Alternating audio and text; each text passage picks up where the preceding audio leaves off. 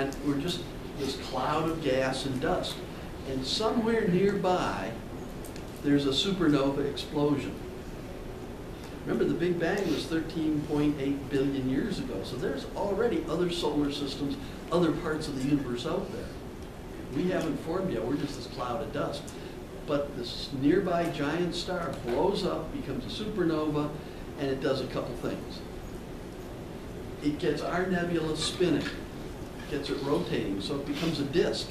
And now centripetal force, and that starts bringing the heavy material, the dense material toward the center. The light stuff stays out at the edges. And this supernova, when it blows up, creates all that upper end of the periodic table, doesn't it? So all of that kind of gets spewed out, and our nebula is the recipient of this seeding of the upper complexity of the periodic table. So we kind of get a head start in a way of making these more complex elements. We get this gift from this nearby exploding supernova. So the disk starts to spin. It means our proto-sun is going to start to form, which becomes our sun today. And things are going to start to accumulate in the disk. Once you have matter, you get gravity, because you have to have mass to get gravity. And the bigger the piece of material, the more gravitational attraction it exerts. The further away something is, the less gravitational attraction. So there's this kind of balance between size and distance that's always going on. But with gravitational attraction, that means a bigger piece of material will pull in a smaller piece of material. They'll collide and they'll accrete. They'll join together and become an even bigger piece of material. And that means it's got more ability to pull in more and bigger pieces. So once this process kind of gets going, it really takes off, and it just kind of feeds on itself. And this is the accretionary phase of the disk. The sun's coming together, and out in the cloud, the rotating cloud, the bigger chunks are kind of sweeping up the smaller chunks, and we're making just a few big bodies out in this rotating disk. These are going to become the planets. And the disk is kind of going away. We can see this today. We showed this picture before, but this is a close-up now. And here's the cloud of the nebula in Orion's belt. And we can see the stars. And when we look at the stars close up, we can see the protoplanet in the center, and we can see the accreting disk around it. We can see solar systems being built today. Is that not cool? Is that not just one of the neatest pieces of evidence you could ever hope for? I mean, the Hubble Space Telescope, when it took this picture, paid for itself right there. So we see all these little clumps out there, and little by little, bigger clumps are pulling them in. They just keep getting bigger and bigger and bigger, and they become planets. Now, it would make sense that if this process were going on, that, you know, all the clumps are kind of the same and they're all getting pulled in. So it would say that the resulting planet ought to be pretty homogeneous. It ought to be kind of the same all the way through because it was made up of clumps that were all the same. But we don't see that. What we see, particularly with Earth, is that there is a core to Earth that is dense, made out of iron and nickel, real heavy stuff. I mean, if you've ever picked up a piece of iron, you know it weighs a lot. And that forms the core of Earth, and that's surrounded then by a bunch of silicate material that's less dense and has a crust that's even lighter silicate material than that. So how did this occur if we built Earth out of all the same stuff and it clumped all together, accreted together, all kind of in one big phase? Well, all that clumping together, as things slam into each other, that generates a lot of heat. And some of this material was unstable material that was going to undergo isotopic decay, radioactivity. generating heat. So the planet, as it starts to form, starts to heat up. And as it does that, the materials with the lower melting temperatures begin to melt. And finally, the whole ball becomes molten. And just like our solar system formed from a spinning disk with the heavier material moving toward the center, the same laws of physics apply to the globe, to the sphere that's becoming the planet. And now that it's molten, the material is mobile enough, and it starts with the denser material moving toward the center of the body, leaving behind the lighter silicate materials. So kind of that same process is going on, same laws of physics governing things, but it's happening on a planetary scale instead of a solar system scale. But the result is, instead of a planet that's homogeneous, made up of the same stuff all the way through, it's now layered with an iron nickel core, it's really dense, surrounded by a mantle of silicate rock that's less dense, and a crust of silicate material that's even less dense than both of the previous. This is density stratification. Density is the process, and it's producing a globe, a sphere that is stratified, it is layered. And all of the planets are undergoing this to some degree or another. Some not that much, Earth quite a bit, Venus even more than Earth, maybe, certainly Mercury, because it's got a core that's about 4/5 the size of the planet. So we don't know if that was actually part of forming that core, or if later on some of the outer part of the planet was knocked off in a collision. So all of this is going on in all these planets, and we're making these stratified bodies.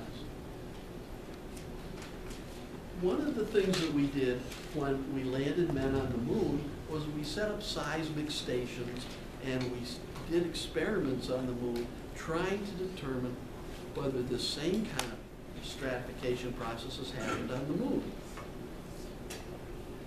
And what we discovered is the moon doesn't have much of a core.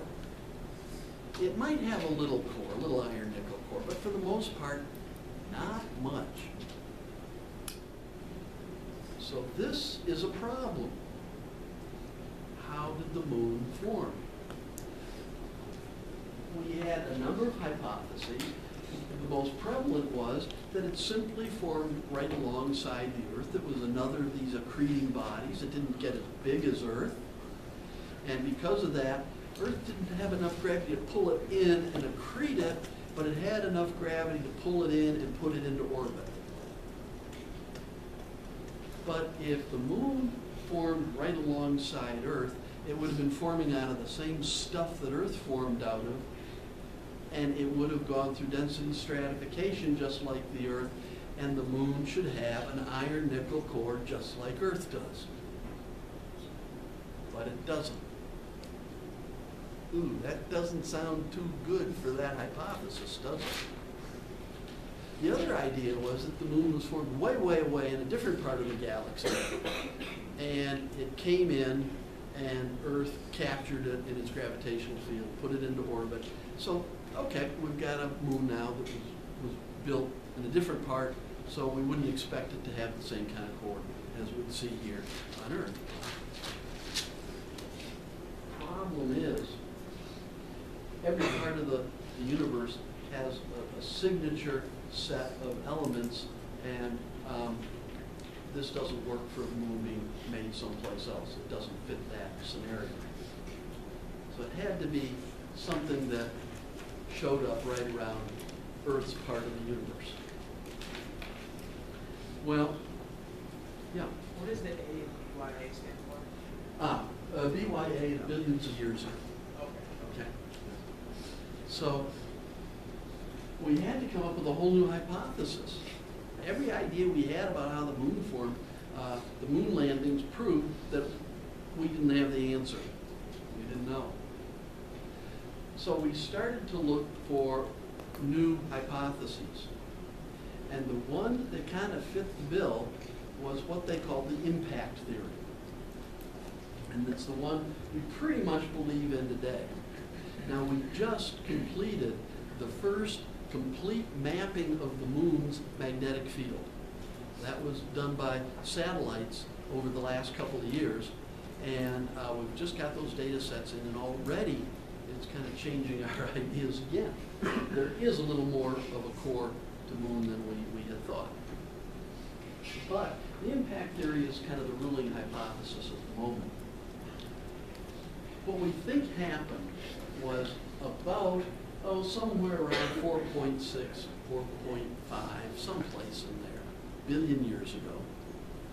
Good question. We had a collision between Earth and another planetary body.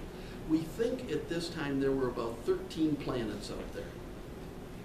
We only have 8 today. We had 9, but Pluto got demoted. It's really more of a Kuiper Belt object, so it's no longer a planet. Still there, just not a planet anymore.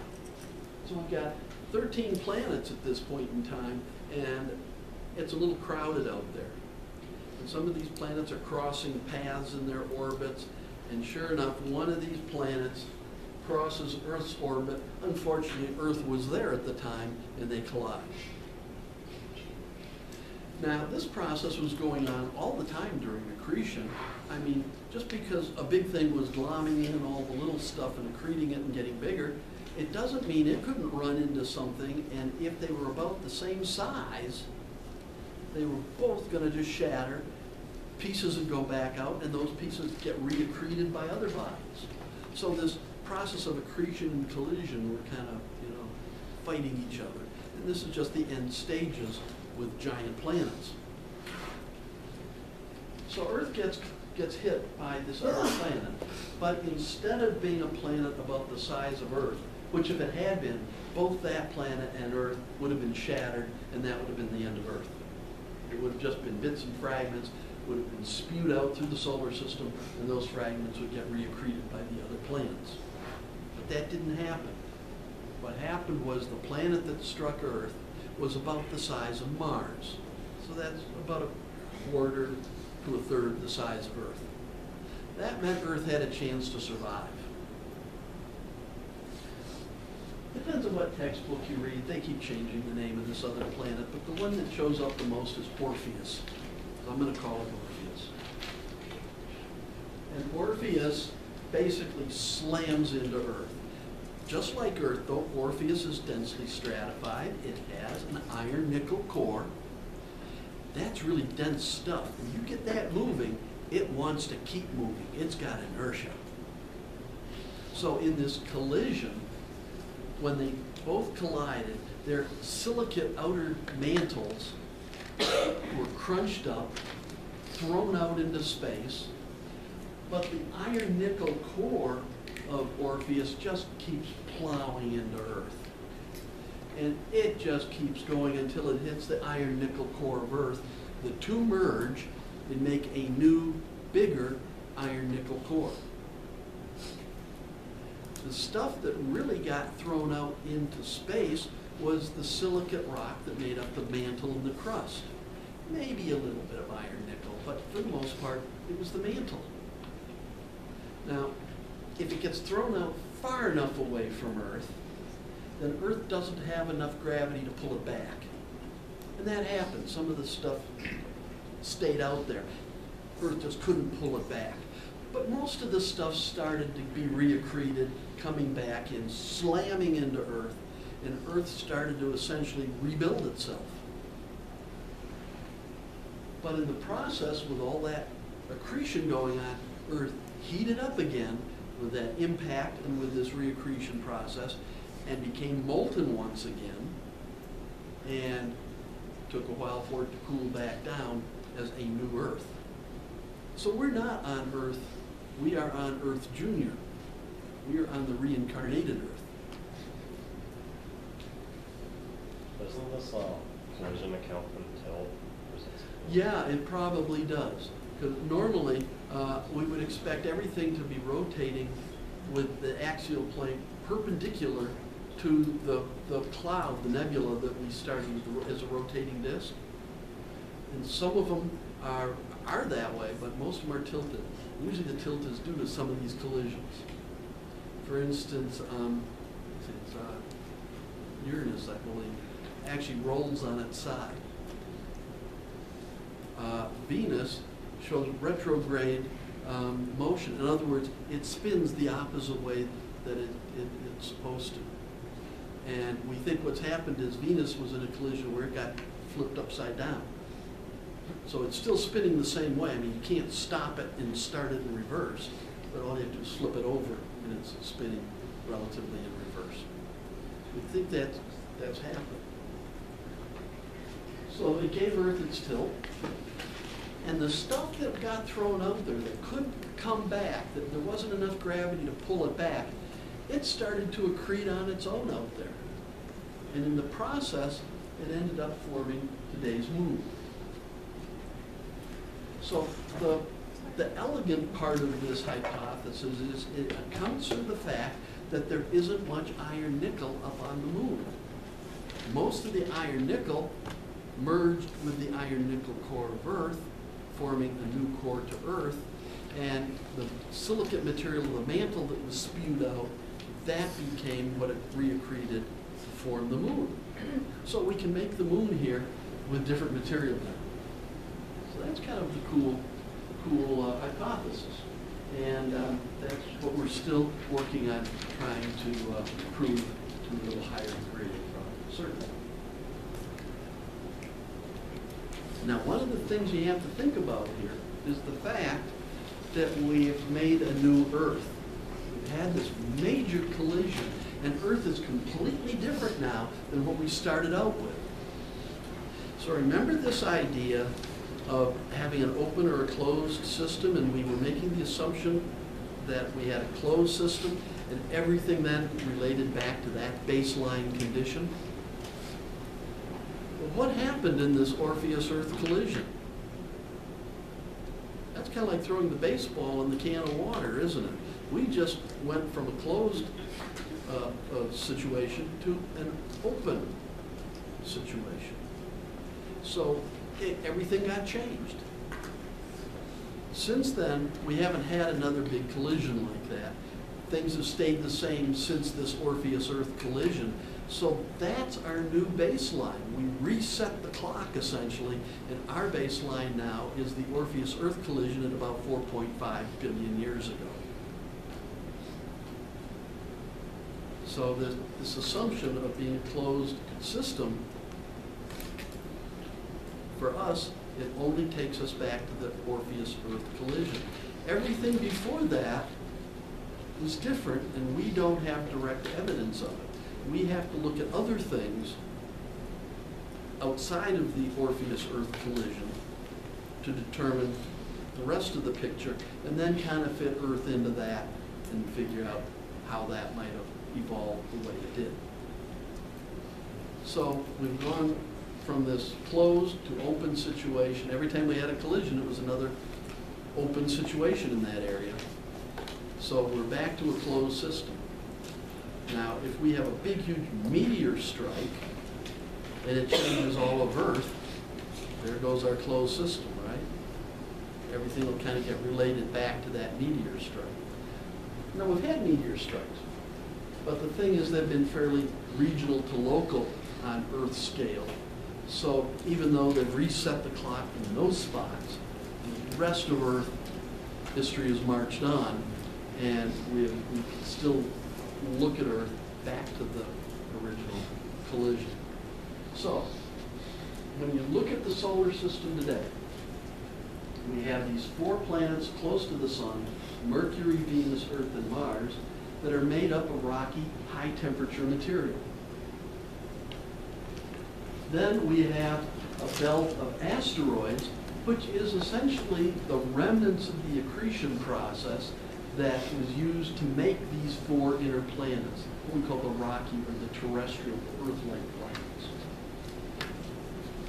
That's the stuff that still is out there that hasn't finally gotten swept up, but it is still going on. I mean, we have meteor impacts, right?